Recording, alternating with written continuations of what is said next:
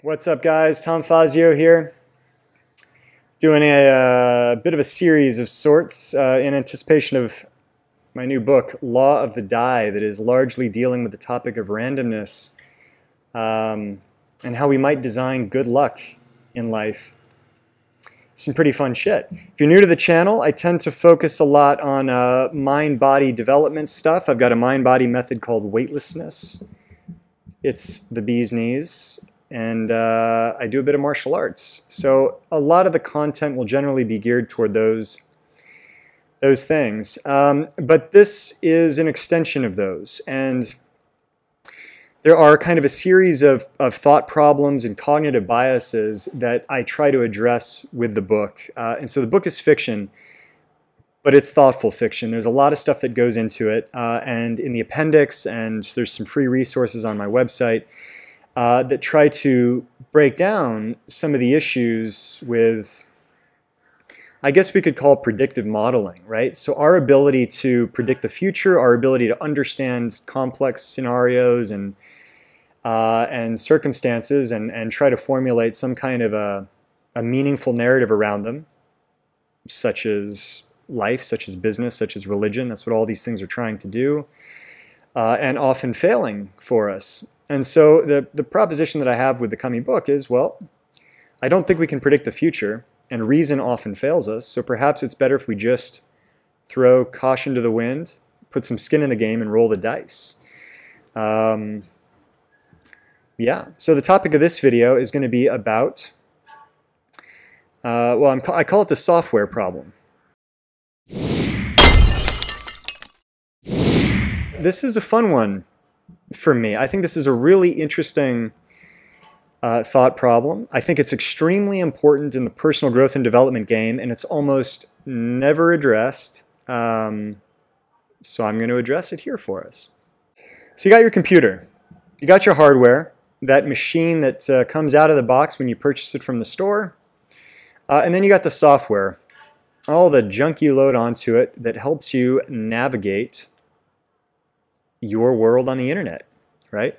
So if we were to extend that analogy to your life, we might call your hardware mind and body assets, mind and body pillars, right? So in weightlessness and in Law of the Die, I dissect this problem and I talk about 4 key pillars, at least within weightlessness, right? There's nutrition, strength, flexibility, meditation. Each of these has a progressive spectrum unto their own. They're pretty complex domains, and most of the mind-body arts and most of the arts out there tend to focus only on 1, maybe 2. Weightlessness does cover all 4 in a way that is holistic, integrative, and progressive. Super smart shit. You should check it out. But we could say that these things are addressing your hardware, right? The stuff that goes into every single engagement, experience, situation, relationship. If I have a conversation with my partner in life, it's the same mind and body that is showing up for work. It's the same mind and body that's showing up to the gym, right? And so these are our faculties and our resources that allow us to excel in the real world. Now the problem or the issue comes when we assume that that's all there is, and then we approach circumstances and scenarios that exceed our capacities. Yeah, at least that's an issue in weightlessness. I mean, look, weightlessness addresses one of those things, the mind-body domain, in a way that I don't think is often addressed, and so it does resolve some of these problems. Most people don't pay careful enough attention to the mind-body dynamic, meaning most people are looking for software inputs, right? How do I get better at doing that thing at work? How do I get better at managing relationships? How do I get better at playing golf? How do I get better at name your life scenario thing, right? These are software inputs. So being a better golfer does not necessarily make you a better father unless you're elite, right? If something starts to become your craft, you're hitting a level of depth, introspection, and awareness around that craft that generally will transfer to other things in life, right? And so that's a point where we might begin to look at that as being hardware development accidentally. But until then, these things tend to be very isolated in nature, and they don't transfer very well. On the other hand, mind and body tools and capacities do transfer very well to most scenarios in life. Increasing your awareness or increasing your concentration is not a localized skill. It improves every conversation, every experience you have across the board, period. Having more stamina, having more resilience, having more fortitude, some of the things cultivated through physical training in the gym, these are not just localized gym attributes, right? These things transfer to all facets of life as well.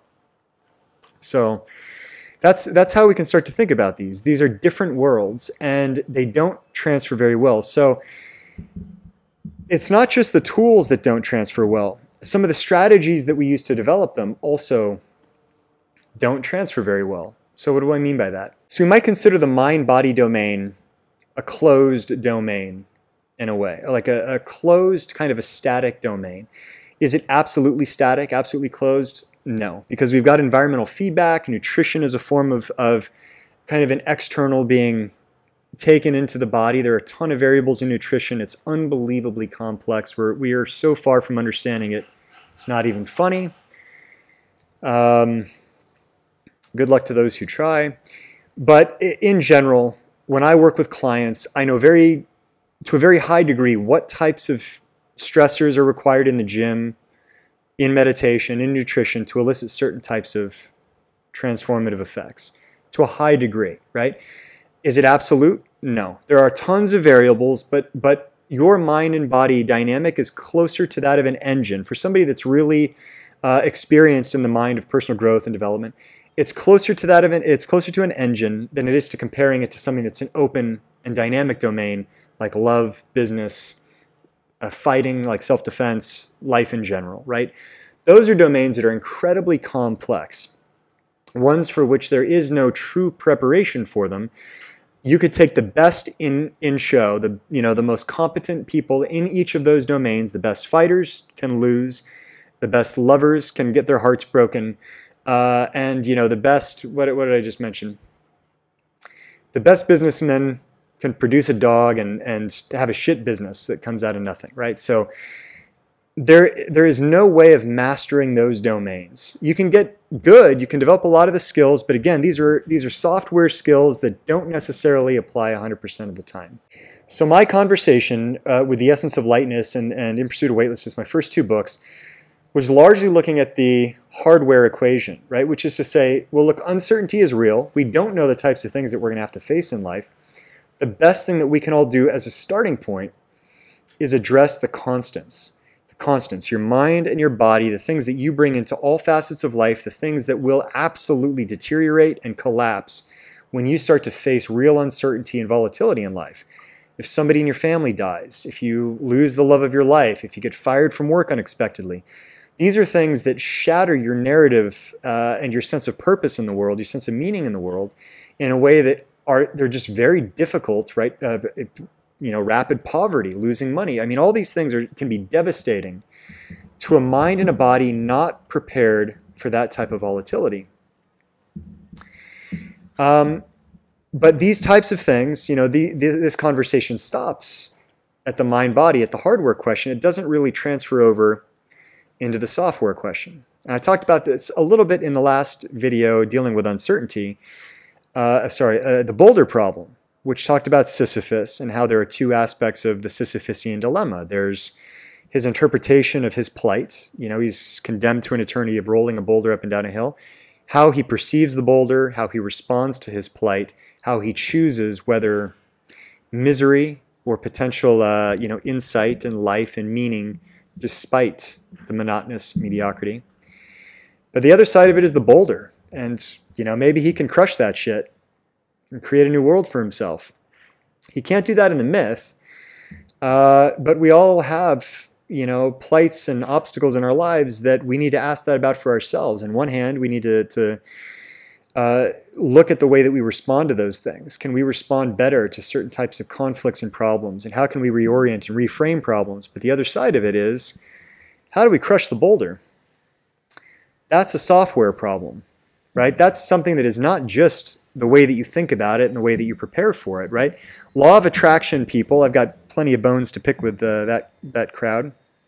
Law of attraction people will tell us that, well, just think positive things before you go to sleep, and rewire your neurology, and directly affect your neurochemistry so that you start to manifest positive things in your life. And well, I think up to a point this is fine, and there is a lot of legitimate science behind altering and affecting your own perceptions and the way that you interact with the world. But if you start to extend this into the underlying substrate of reality, into metaphysics, you're taking massive leaps and assumptions that I don't think there's any scientific foundation for yet. So I've got problems with it. Right, so the software problem is a complex one. Because if we're not dealing with a closed, small domain, like if you're not dealing with a craft specifically, if you're not a mechanic or a mathematician or somebody that has a high degree of correlation between inputs and outputs and predictive accuracy, and you're trying to deal with stuff, let's just talk about life at large, you're deluding yourself if you think that you're going to be able to create models and assumptions and roadmaps for yourself that last, beyond a few months, even that long, right? If I'm going to have, this is what the next 5 years, the next 10 years of my life are going to look like. Some people get lucky. So I'm going to address this in another video called the delusion problem. And some people get lucky, right? But the problem that most of us make is that we look at a few of the winners and we say, well, therefore, the approach makes sense. And we are not looking at the probability of success, right? It might put a million people in the graveyard of losers, and one person wins because of circumstance, and people are like, oh, so it's possible.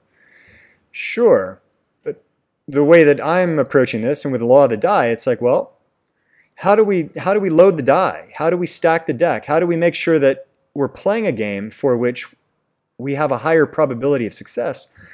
And this is a difficult thing to address in most aspects of the software problem.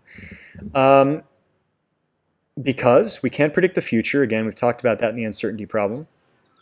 And so creating concrete roadmaps and objectives is very difficult if you're in a volatile domain. And most things in life that are important are volatile. Business, life, love, survival, etc., etc.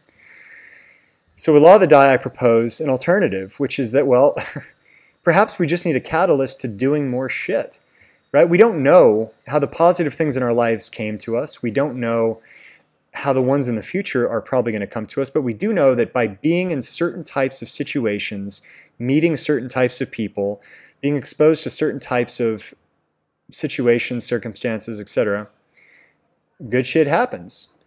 So my question is, well, how do we just increase the rate of exposure to those things? Because we don't know, right? We might have done 50 things and maybe 2 of them paid off. And a lot of us think we're super geniuses and said, oh, it's because I did that thing that this thing happened. Well, sure, but it might not have. And it's possible one of the other 50, efforts could have paid off. And I think that the problem for most of us is not so much that we're not choosing the right things. It's that most of the things that work out are not really predictive. They're largely random. So, to get back to software, the die in the book, and for our purposes here, the question is, well, how can we produce more randomness in life, exposure to random things, for the purposes of solving problems, crushing the boulder, bypassing any issues or problems in life? Because while we can reorient, while we can try to apply our reason and our insight in a variety of circumstances, it's possible that you are suffering now because you just don't have better options. It's possible you've been stuck in a dead-end job for 2 years because it's your only job, right? Well, what if you had 10 other, name your level in a company, but 10 other employment offers, like literally calling you today, and the salary was on par or better than what you're being offered? Immediately, you would have a totally different perception of your experience and a totally different perception of your plight, right? Let's say you're in a relationship that's been weighing you down for the last year. Well, if you had 10 suitable partners, girlfriends, boyfriends, whatever it is, literally knocking on your door, your perception of the conflicts of that problem would not be the same as they would otherwise. And so while I make the case in the book that not all problems are probably ideally suited for this type of an approach, we can easily see how a lot of the things in our lives are holding us, the problems and obstacles are holding us back because of the perception of limited options. And so what if we could just iterate more options, create more possibilities, create more options, not necessarily knowing how everything would pay off, but looking at a direction, looking at a domain and saying, how do I increase my options and opportunities in those domains? And I'm not expecting any specific results. I'm just saying, increase the options, increase the number of options, do it today, roll the dice, take a chance.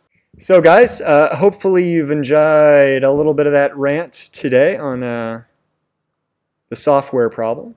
I think it's fun stuff. Would love to hear your thoughts about it in the comments below. Again, this is part of a little bit of a larger series on thought problems that are underlying my coming book, Law of the Die. If you want to be part of that launch in some way, I've got some details below in the description. Very cool shit. Fun stuff to talk about, and there are other ways of engaging that as well through the website. But it deals with what I think is a big issue, big challenge for us all, which is lifestyle design. How do we overcome problems, crush obstacles, crush life, feel amazing, feel weightless? And it's a complex problem. And so this is my attempt at dissecting that issue a little bit and having a conversation. So yeah, guys, until the next time, I've got a few more of these problems coming up for you, thought problems. And until then, be weightless, like, subscribe, all that fun jazz, and catch you in the next one.